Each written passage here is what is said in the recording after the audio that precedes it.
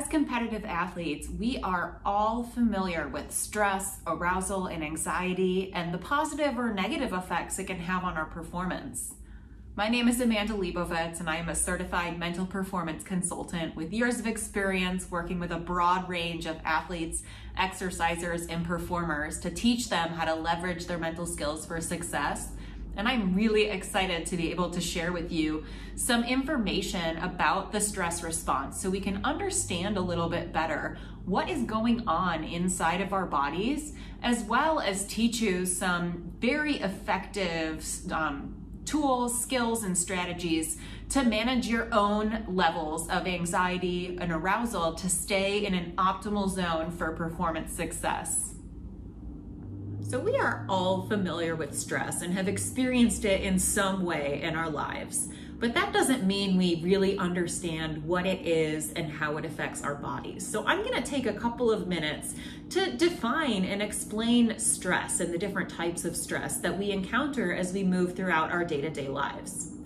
First and foremost, we want to start thinking about stress as any situation in which our abilities or the perception of our abilities and the demands of the task or environment, or our perception of that, are imbalanced in some way. And it's going to cause some sort of discomfort. But in most cases, that discomfort is an impetus for growth. So if we're thinking about our sport training, we oftentimes stress our bodies and put ourselves in uncomfortable situations because we know that it helps us grow and evolve as athletes. We can also encounter stress in other areas of life, like academia, in the workplace, or even at home.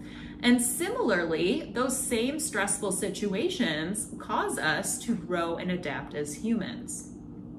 However, not all of us are the same. This shouldn't be news to anyone. And we all have different tolerance levels for how much stress we are able to work with and still adapt in a positive way.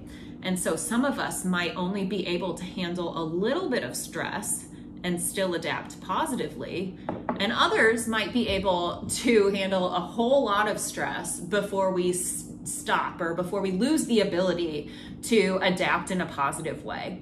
And so for the purposes of this demonstration, I'm going to use this little jar, which represents kind of the collective tolerance for stress that any one of us might have within ourselves. And so with that, we also have two types of stress. We have the M&Ms, which are going to represent our good stress, which oftentimes is, the stress we encounter in training that make us stronger, faster, smarter athletes. It could also be the stress of academia, of deadlines and finishing homework that causes us to grow as an intellectual, or the stress we encounter at work that eventually results in us, kind of elevating our career or advancing our career and developing certain skill sets that make us more valuable to the company. And then we have our Skittles, which would be our distress. And this might be interpersonal conflict. It could be illness. It could be injury. It could be COVID. It's really anything that's going on that is still going to cause us to change and adapt, but it might not be as enjoyable or as obviously beneficial as some of the other stressors we encounter.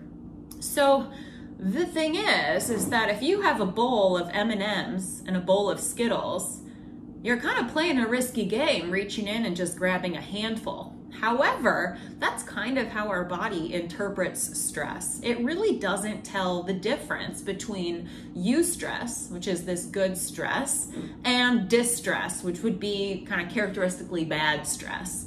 And so if we have a limited capacity to deal with stress, we might add some stress to the mix by having a really quality training session. But then let's say later in the day, we get into a fight with our partner or spouse over finances, and we add some distress to the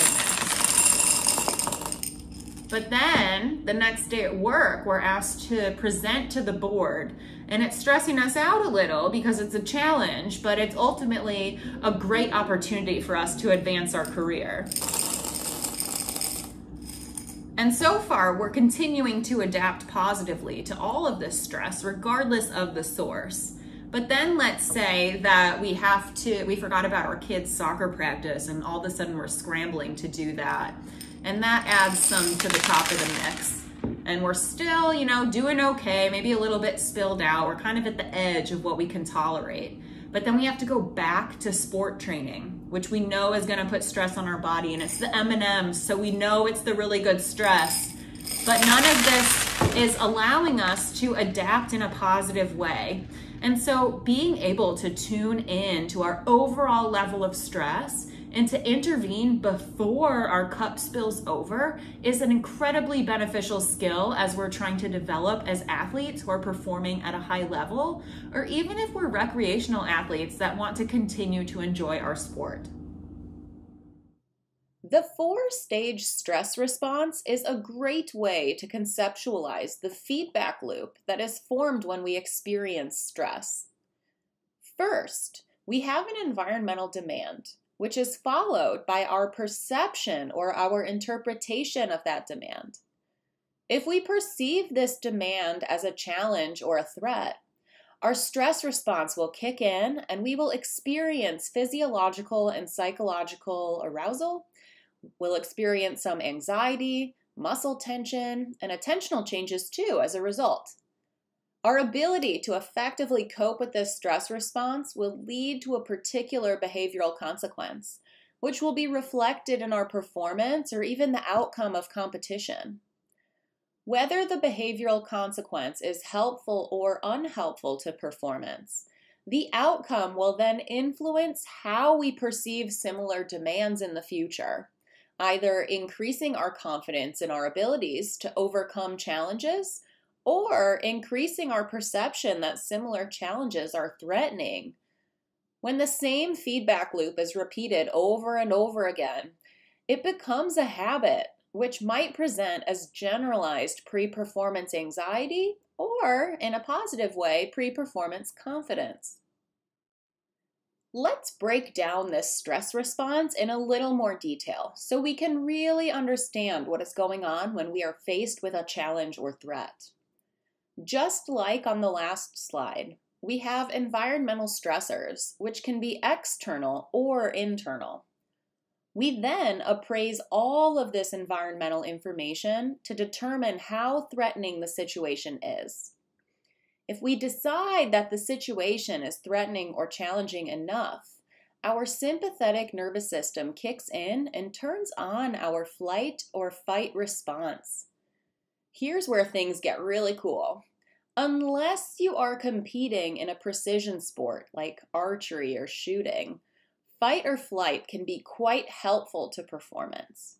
We get a little burst of adrenaline, our blood is diverted from our gut to our large muscle groups, and our heart and lungs start working harder to cycle really oxygen-rich blood to those muscles so we are ready to move. Similarly, our peripheral vision usually expands so we can see any threats that might be waiting in the wings, but this could be really helpful if you're playing a team sport and need to locate your teammates and opponents on the court. However, we can run into some trouble if we internalize these responses, which means our stress response becomes a chronic state of being even when no apparent threat is present, rather than an acute reaction to a threat that's right in front of our faces. This can lead to maladaptive coping, which, if left unchecked, will likely lead to breakdown and burnout. So the question becomes, how can we keep this cycle adaptive?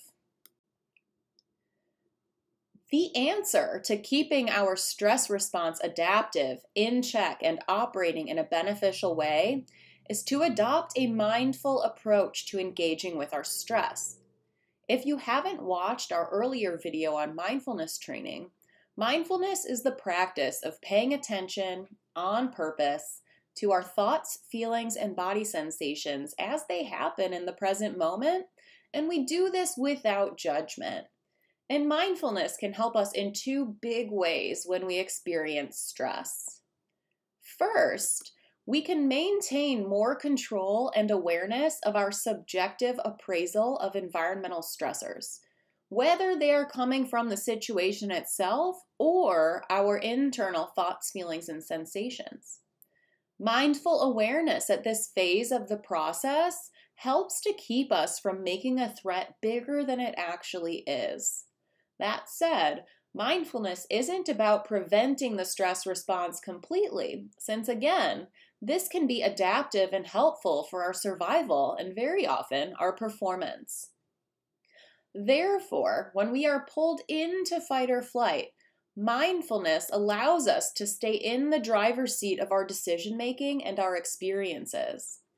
Among other things, we will be able to identify and implement effective strategies to manage emotions. We will be more able to creatively solve problems and avoid black and white thinking.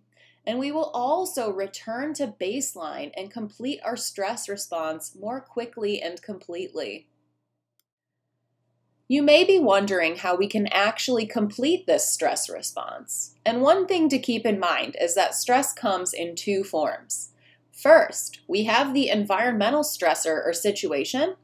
And second, we have our body's experience of stress. Simply removing the stressor does not mean that our body gets the message. So these strategies can be useful to communicate to our own bodies that there is no more threat and we can relax and return to baseline. Things like movement, emotional release, and creative outlets can signal to our body that we actually did something in response to the threat.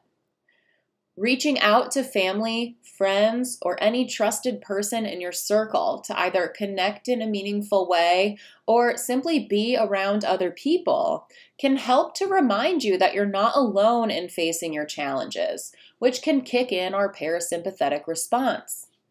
20-second hugs with a COVID-appropriate partner will stimulate a release of the hormone oxytocin, which helps to calm our bodies and minds. And changing the tape is a cognitive tool or trick that involves recognizing a ruminating or repeating thought and replacing it with something neutral or helpful. Finally, we get to breathing, which is arguably the single most important and effective tool in our toolbox because it is always accessible to us. Tuning into our breathing will ground us back in the present moment and bring us back into our bodies, which can also have a very calming effect.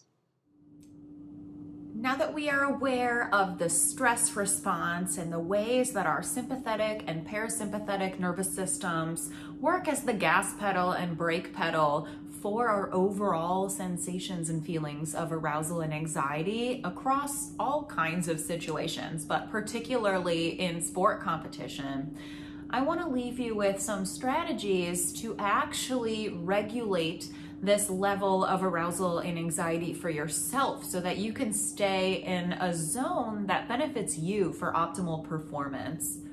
As we talked about on the last slide, breath work and breathing is one of the most impactful ways that we can activate a parasympathetic nervous system response, which is the opposite of fight or flight, and allow us to bring down our level of arousal and anxiety so that we can continue to perform at our best. Breath work is incredible because it is always accessible to us. We're always breathing. And it's also something we can do pretty discreetly, even if we're in public. And so there are two techniques that I want to teach you right now that are going to be really easy and simple for you to begin to integrate into your own practice and as you move throughout your life. The first one is box breathing, which many military service members and veterans are familiar with, but it involves inhaling for a count of 4, holding for a count of 4, exhaling for a count of 4, and holding for a count of 4. And you would move through this 4-count box breathing for 6 cycles, and that would actually be enough to get that parasympathetic nervous system going. Another approach, if box breathing isn't for you or you want to try something different, is called 3-part breathing. And in this practice, we are imagining that our lungs are separated into 3 parts. We have our lower third, our middle third, and our upper third. And so we are going to exhale all of the air out of our lungs until it feels completely empty. And then breathe in to fill the lower third and pause. Breathe in to fill the middle third and pause. And breathe in to feel the upper third and sip air into the very tip top of our head, tuck our chin and hold for a brief moment. Then we untuck our chin and exhale a nice long and slow breath until our lungs are completely empty. And once they are empty, we start the cycle again. Just like before, we want to do this at least 6 times through to stimulate our vagal nerve and get that parasympathetic nervous system working for us to pump the brakes a little bit on our experience. And again, keep that arousal and anxiety at a manageable level. I hope you found this helpful and you incorporate these practices as you move forward in your training and competition. Until next time, have a wonderful day.